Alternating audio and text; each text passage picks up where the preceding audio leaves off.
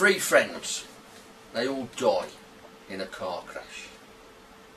Well, they're up, go up to heaven, and they're at the pearly gates, and St. Peter's there to greet them. So he says to the lads, he says, what would you want people to say about you when they was mourning you in your coffin? Well, the first lad says, I'd like them to say he was the best drinker and the greatest disco dancer they'd ever seen. The second lad thinks for a bit and he says, I'd like them to say about me, I had the biggest dick and I shagged all the women.